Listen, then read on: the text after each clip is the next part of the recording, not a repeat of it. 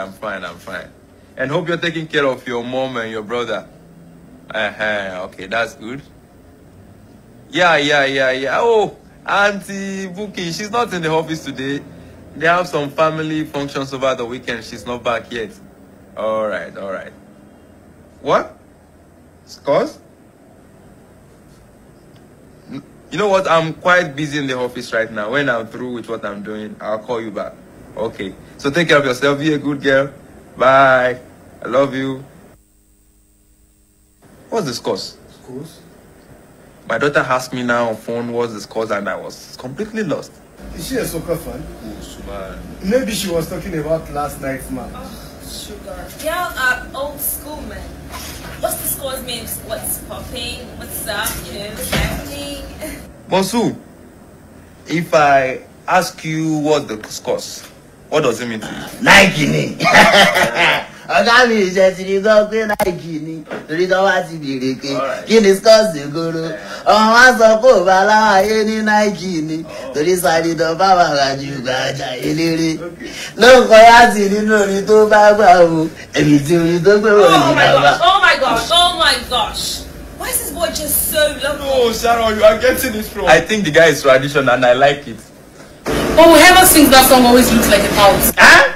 I beg. Assess me well. See, I be like tout for your eye. See me go to Mary. Oh, go Mary. Oh, Masoji, I love it. Don't have to worry. Don't see the love people.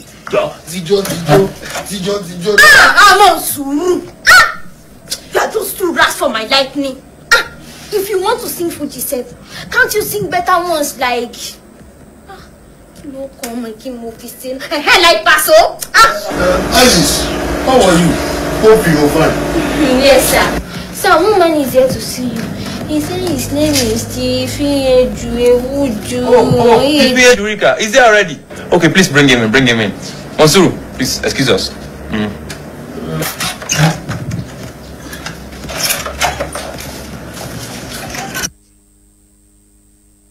You are mad. Yes, you are mad. You are mad. Now me, they talk to like that. God will seriously punish you all on my behalf. Yes. I, Osuna Wantapurog, and I are one of the entire Igbo land. In fact, get away. Get away. I want to have a meeting. Yes, get away. I want to have a... sorry, I was just talking to some bombastic ninkumbu on my phone. Okay, please have your seat, sir. You're welcome. Afouda. We spoke on phone yesterday. So, Chief, please, what can we do for you? I want to sue. I want to sue one English called Maxwell. Hey, this is a boy I single-handedly put in power. Single-handedly? How? I know how many ballot boxes I smashed at the village square, at the church, even at the school. Jesus. What is Jesus? Don't bite you. Are you not a Nigerian? Can you imagine that? Imagine what? Imagine what? Can you please tell these ladies to leave us? I think this is a discussion meant for matured men. Yes. Nonsense. Calm down, ladies. Chief, you won't talk to my colleagues in that manner. They are all lawyers, and there's no woman in law. All lawyers are men. So you can continue. Including that one? Especially this one. So, why do you even want them removed from office? Thank you. After winning the election, he has not even visited our village. Talk less of digging a well or sinking a borehole. You mean no project at all? None whatsoever. That is why I want you to sue him for me, so that the court can order INEC to remove him in office. How possible is that? It's simply impossible. Chapter 2 of the Constitution. What are these two witches talking about? Please mind your statement. What they are saying is that according to the law of the land, we cannot punish a political office holder for failure to perform in office. It's just like okay. It's just like the way we can't take Super Eagle players to court for failure to win a match. If that were to be possible, you know Yakubu will be serving a life sentence now and Arsene Wenger will be... Besides, you have no local standing. Locals? Maxwell did not give us any chemical to use on our farm. There are plenty locals in our village. Local standing in law means capacity to sue. And you can't single-handedly sue the man in question. But But I said, why didn't they give him power? That's illegal and punishable. See, you can only sue him if you can prove that your personal interest in the course of action is far and above that suffered by the rest of the public. That means Maxwell will not go scot-free. Not really. You can initiate a recall process. Recall Guinea. Chief, you can initiate a recall process. Will that take him out of office? Sure, it will. It will take him out of office. So how do we go about that one? I am ready to give anything that it takes. See, it's just like a camel passing through the eye of a needle. It's almost impossible. Why is this girl always against me? Chief, she's not against you. It's just that recall process can be... how do I... Anita, please bail me out. Explain. Chapter 69 of the Constitution. A petition will be written to the INEC chairman that the members of that constituency have lost confidence in that member. Is that what I cannot do? The petition must be signed by half of the people registered to vote in that constituency. So, sir, how many villages are in your constituency? 5. 5. How many of those villages are neglected like yours? It's our own alone. So, how do you intend to get voters from those villages to sign? Oh, those imbeciles. Those imbeciles will never sign anything. And even if they sign by miracle, INEC will now conduct a referendum within 90 days. And you need a simple majority of the voters to vote him out. Please, don't let me be ashamed. Please help me Most out. definitely we will. That's why we are here. We will. Okay, so, I mean, it's been a morning of drama, hasn't it? First it was the stage play, and then you had a little snippet of some movie there. Now, somebody's wondering what all that was about. We have somebody who featured in that little clip you saw right now. He's right here with us in the studio. His name is Kayode Adeniyi. He's right here. Well, someone like us, if you like. Let me give you a brief profile on this person. He's a graduate of the Premier University of Ibadan and the Nigerian Law School, Abuja. He's a legal practitioner, a broadcaster, an MC, a mediapreneur, an author, and a teacher.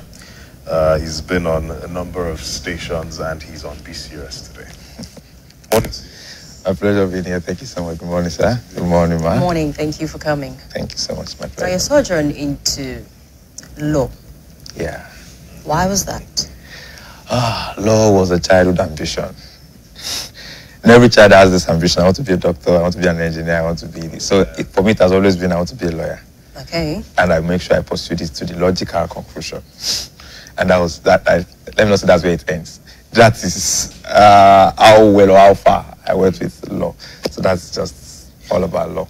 You know, it's something I have observed from time to time. You have people in the media industry, you ask what they studied, they probably did not study anything whatsoever that had to do with the media. But in your case, I would say it's a bit different because law gives you the ability to speak, doesn't it? Yes, actually it does.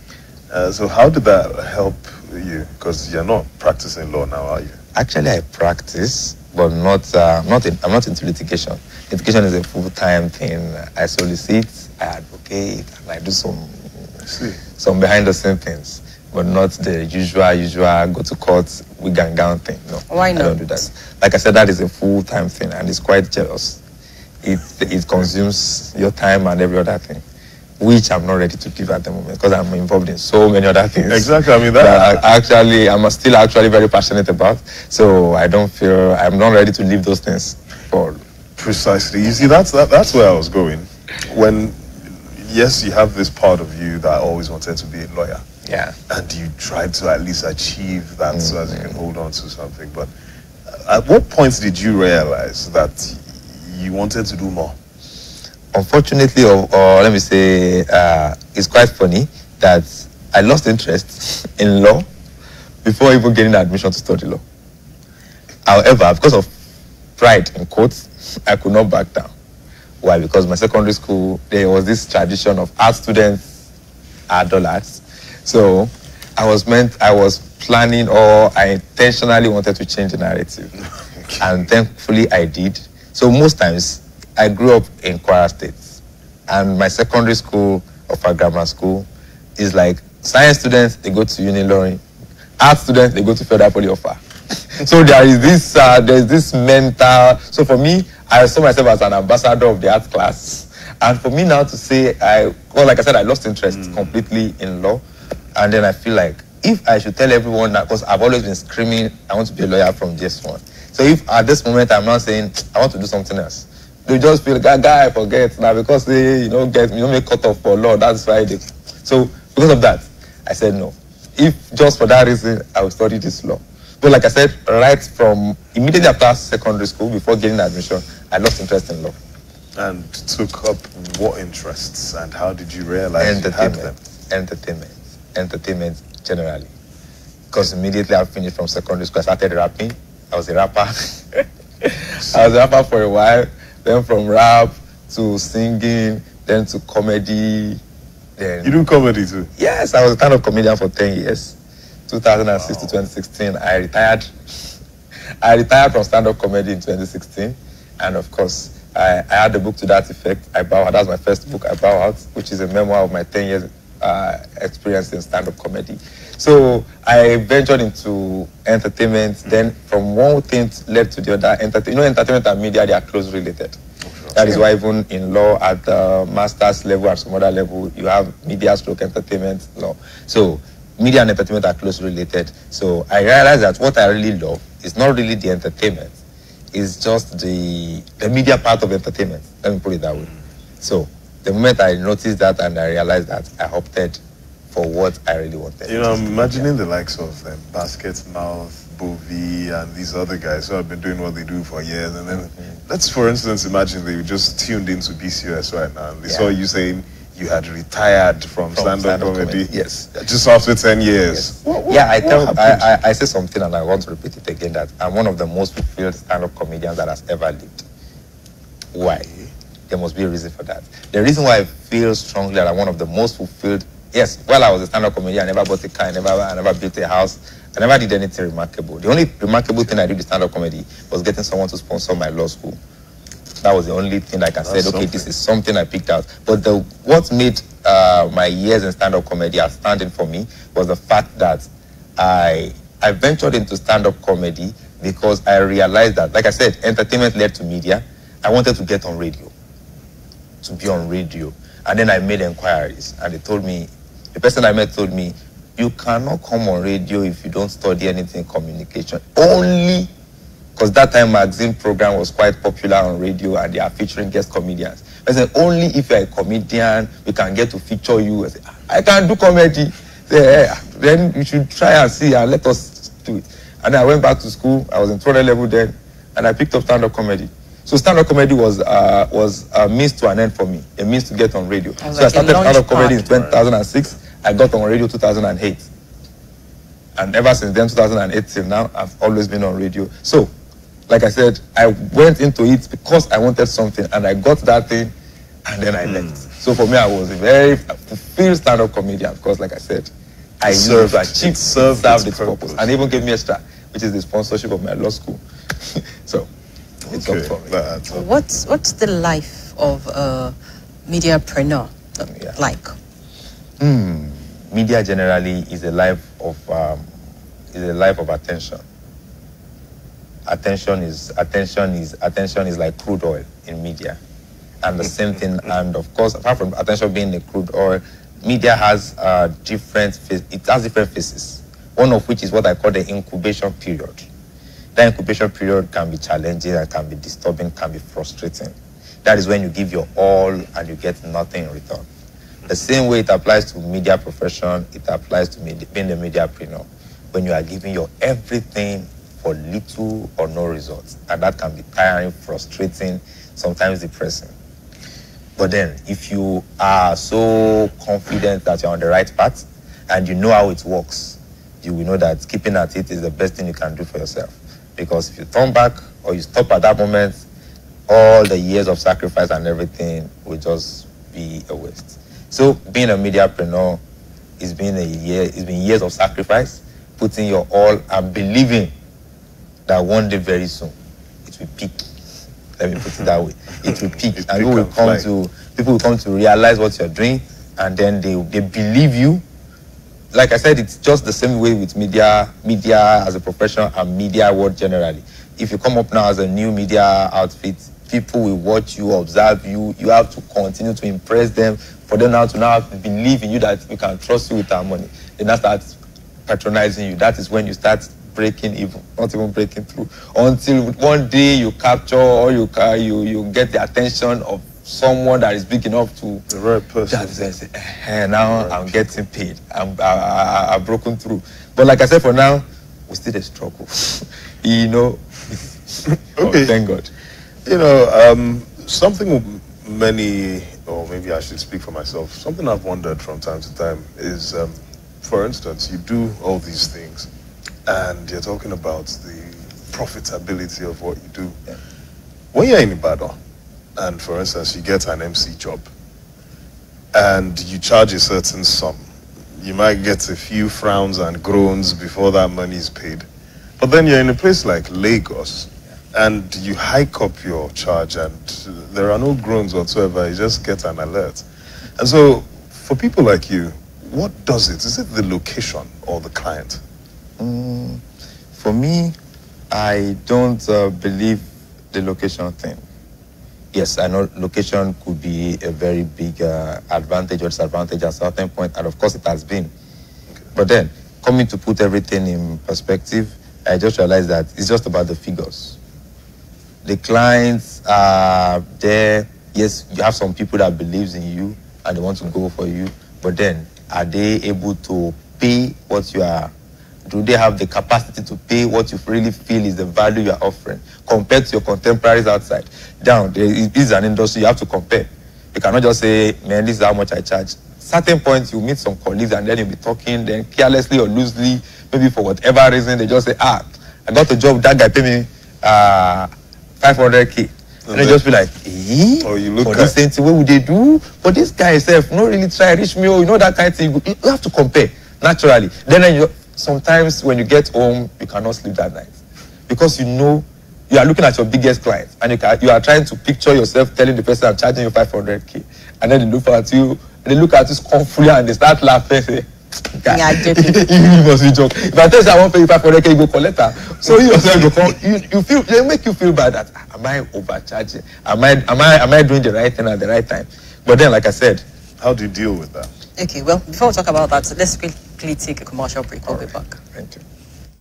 Ọ̀gá panel mo ti gbé ọkọ̀ mi dé fún àtúnṣe gbogbo ara o. Ẹ wò máa ṣe mọ́tò yìí ó máa dàbí agbárí. Irúkọ yóò dára rárá o. Kí ló ń ṣe nípa ẹ̀? Ọgbọ́n fẹ́ lọ sílé ìwòsàn ni. Kí wọ́n bàbá sọ fún ọ wípé wọ́n ní àìsàn COVID-19. Rárá o. Ikọ́ ń ṣe àfihàn fún oríṣiríṣi àìsàn ni. Ikọ́ fẹ́ pàápàá wà lára wọn. Tó bá lọ sí àyẹ̀wò nìkan ló lè mọ irú ikọ́ tó jẹ́ pàtó. Ẹ wò mo ti wúkọ́ ìbáyọ̀ ti kọjá ọ̀sẹ̀ méjì. Ṣùgbọ́n tí n bá lọ sílé ìwòsàn sí i. Kò sí bẹ̀rù kankan panel. Mo ti ṣe àyẹ̀wò tá à ń wí yìí rí.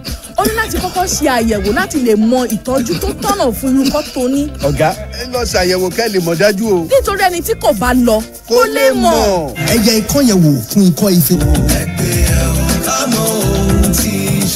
Tí o bá ní ikọ́ tó ti lo ọ̀sẹ̀ méjì láì kásẹ̀ nílẹ̀, ó lè jẹ́ ikọ́ ife o. Ọ̀fẹ́ láyẹ̀wò àti ìtọ́jú ikọ́ ife. Fún àlàyé ibi tí o ti lè ṣe àyẹ̀wò ikọ́ ife, pè nọ́mbà kan sí orílẹ̀ fún ìtọ́jú ikọ́ ife ní 3340. Ìkéde ìwá látọ̀dọ̀ ilé-iṣẹ́ ìjọba àpapọ̀ tó ń mójútó ètò ìlera pẹ̀lú àtìlẹ́yìn àwọn ará ìlú Amẹ́ríkà. Mid-morning show. Keep watching Tebab. If you change the channel. All right, thank you so much for staying with us. It's still the mid-morning show. Our second guest is here, Kayode Adeni Afouda. Samuel, thank you so much for still being here. Now, before we took that break, we're talking about charging as an MC. Yes, like I said, at the end of the day, I've come to a place where I've settled it at the back of my mind, is that nobody would determine my price for me. Even right in the city, some of your colleagues, the contemporaries, still see you and tell you, guy, you are undercharging.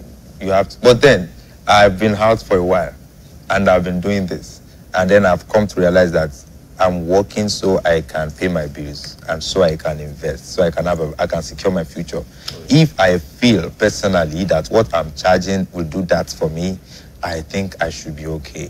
I'm not going to get disturbed or, let me say, get depressed by someone else telling me I charged 1.5. Because at the end of the day, when like I said, we except want to deceive ourselves, we are human beings. Every day we compare. You want to assess yourself, assess your growth. You compare yourself with your contemporaries, people who started together and scale. So when I look around, what do they have that I don't have? So I realized that actually it is not in the figure. It is exactly in what is coming in and what I'm doing with it. So like I said, I've got it to a place personally where if I'm charging you, so I have some discussions sometimes with my wife and like, how can you go this low for this person? And you are insisting on this particular one for this particular person. So because that is what, at the moment, that is how I feel. And that is what I feel, that's what works for me. If I'm talking to someone and I can see that this person cannot pay and I really want to do it for the person, or the person said she really wants to have me or he really wants to have me on the show, definitely I will go all the way to just make sure that we agree on something that works. But if I know that you don't really care about if it's me or not me, and you have the money, I insist on certain things. So like I said, I don't bother myself, I don't get disturbed, I don't compare, I don't let it get to me. If this works for me and I'm happy with it, I'm fine. I don't care what anybody says, I don't care what anybody thinks. So far it works for me and it makes me happy. I'm good. It says in your profile that you are a teacher. Yes, I do. I teach. Who and what do you teach? I teach media.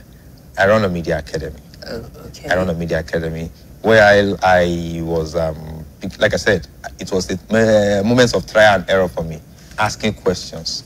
Sir, how do I do this? You have to do this, you have to do it. And then sometimes people will tell you, sometimes it will flip, sometimes it will flop. But you just have to keep trying. Then I remember on certain occasions I tried to talk to certain broadcasters back then. I want to understudy.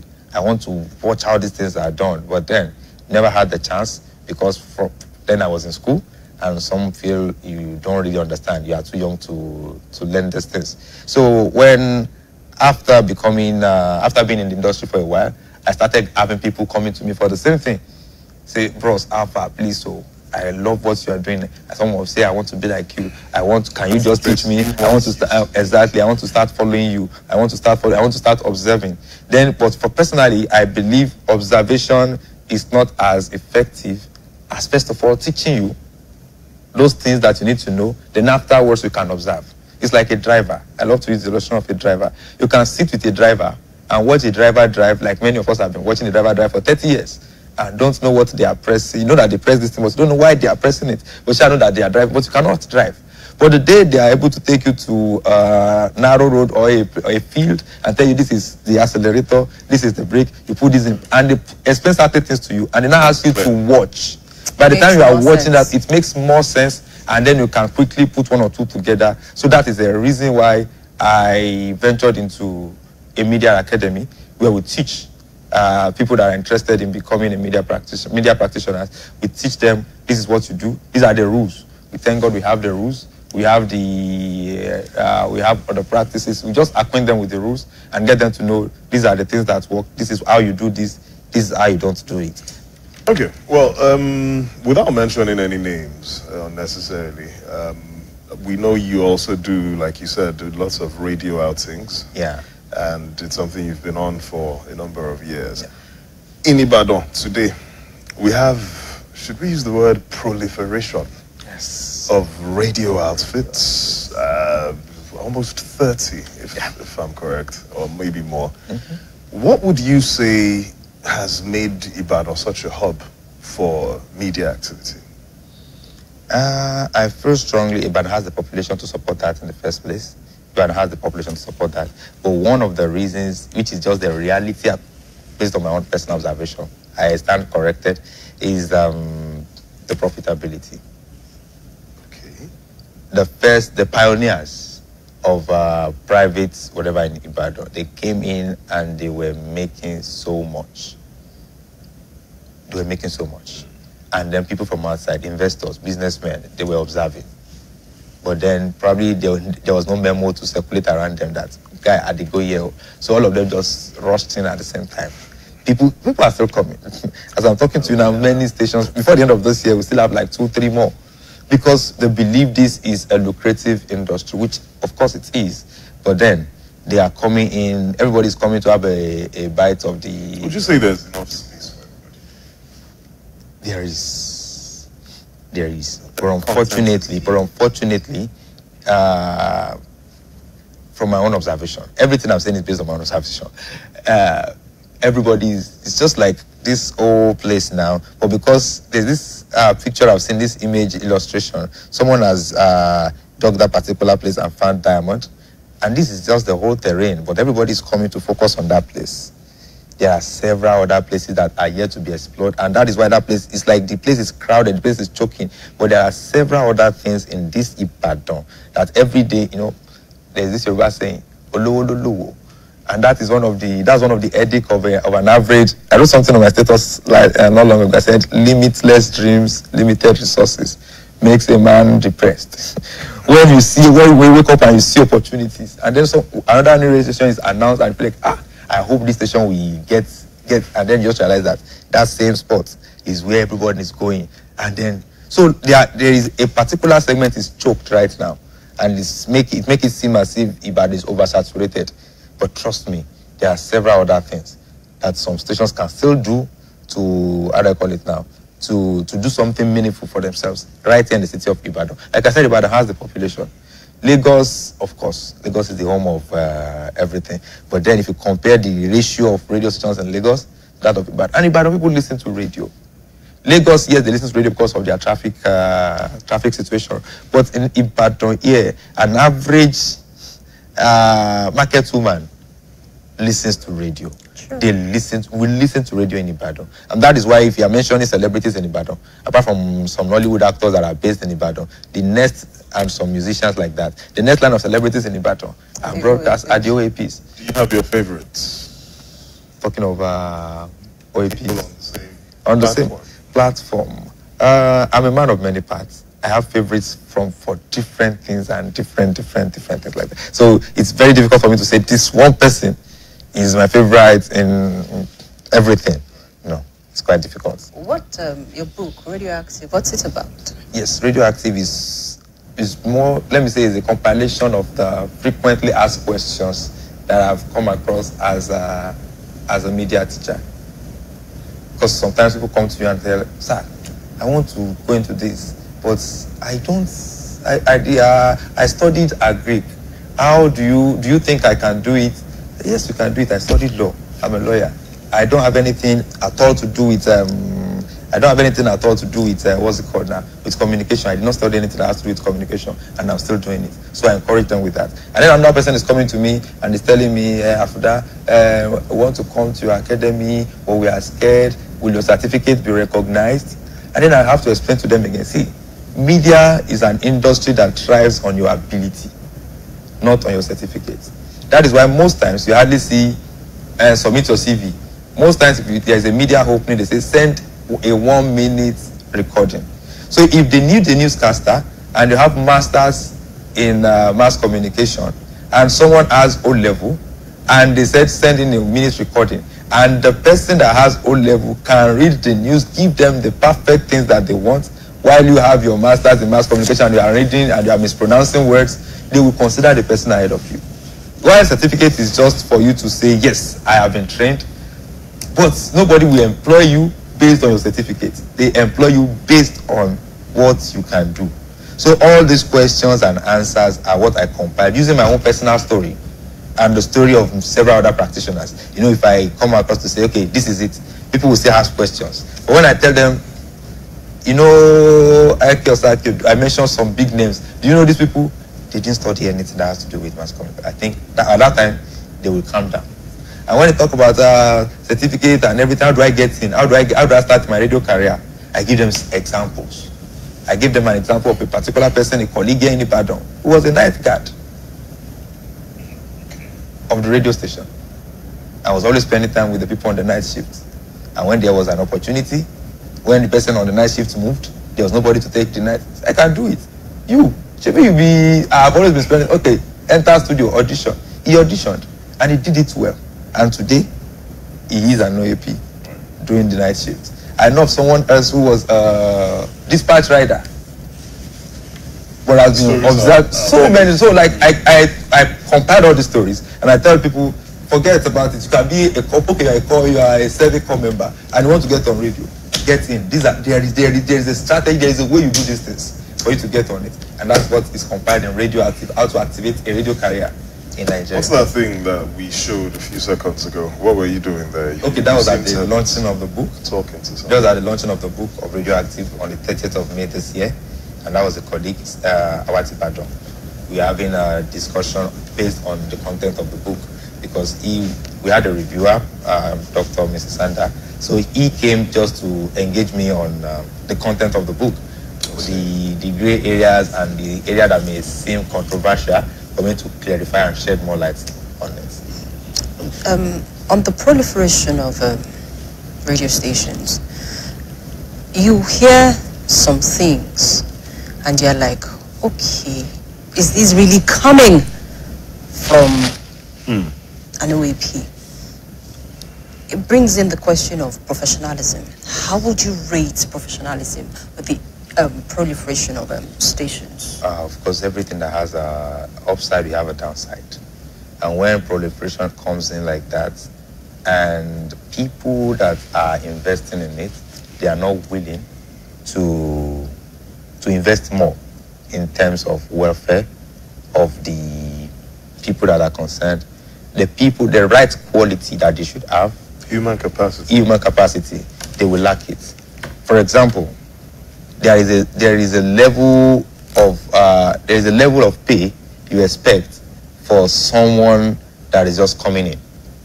I know of a station where once you come in and you start, they start paying you peanuts. Let me put it that way. They start paying you whatever they pay you. You are on it. And if there is an opening anywhere, they keep pushing you. They don't believe in getting someone else from outside because they believe if I want to get someone who has experience, someone who has been around, I cannot give him that. So now they bring everybody in. They use anybody that they can lay their hands upon just because they don't want to pay. So that is why sometimes the people that are coming on here, they have honest intentions. They want to make ends meet. They want to live their passion. But they don't have the requisite experience. They don't have the training. And they don't have the capacity. But like I said, there should be a gatekeeper. There's every industry that is sane, every industry that is, professional, they have gatekeepers, quality control. And those, if you want to have control quality, you must be able to, you are willing to pay for the quality. But if you are not willing to pay for the quality, definitely you have to close your eyes and allow certain things to pass. But then NBC seems to be the gatekeeper in this our industry. Yes. Are they not doing enough? NBC. Our guys. Yes, I must laugh because they are our guys. NBC, they seem to be doing their best. But their best is obviously not enough. It's their duty to, how do I call it now, to, like I said, to keep the gate and to ensure that only quality, whatever goes on here. But then sometimes they are overwhelmed, seemingly. I've never worked there, but sometimes when you hear some things pass, and that is why sometimes they come on air to announce that please, members of the public, assist us. When you notice something that's not supposed to be, contact us, because NBC cannot just possibly. No, if we are monitoring 5 stations, if we are NBC and we have to monitor 5 stations, it's quite easy. But we have 30 stations to monitor. Many sectors within the country are overwhelmed. Yes, Nigeria as a country is overwhelmed, and we don't even want to go start with Nigeria now. But like I said, NBC is overwhelmed. The number keeps increasing, and I doubt if the number of people monitoring at NBC is also increasing. Okay, so what would you like to see? I mean, in terms of professionalism. In terms of professionalism, I think individuals should be hungry for more. And when you are hungry for more, you just have to keep working on yourself and get better. And of course, employers should also try to invest more, not just in welfare, in training and retraining. We've had series of trainings at the academy. Of course, we are just facilitating the trainings. We bring in people that has the experience, that has the knowledge.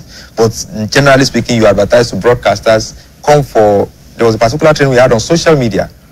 social media is one of the strongest tools that you can use, and it's one of the things that people, our contemporaries or counterparts outside Ibadan, are using very well. And we felt that there is this lacuna. We run a media blog as well. And what the blog is meant to do is to report the reporters. We want to make a celebrity out of our broadcasters. So we go and snoop on their social media pages to see what can we say about this person. But for a week, 2 weeks, 3 weeks, a month, a broadcaster has not posted anything on his or her social media handle. And then we felt that we need to address this. And then we brought in experts to come and facilitate a training on how, as broadcasters, how to use social media to, how do I call it now, to amplify your trade.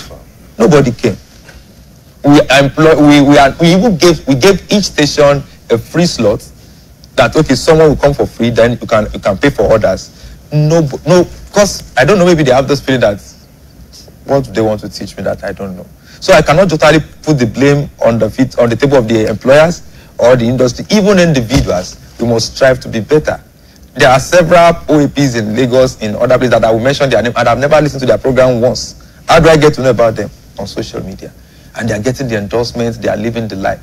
And while we are here, and then when they say, okay, let's come and learn this thing, maybe because it's Afouda, and it's not me. Like I said, that's why if you see any training at Primus, I'm hardly part of the facilitators.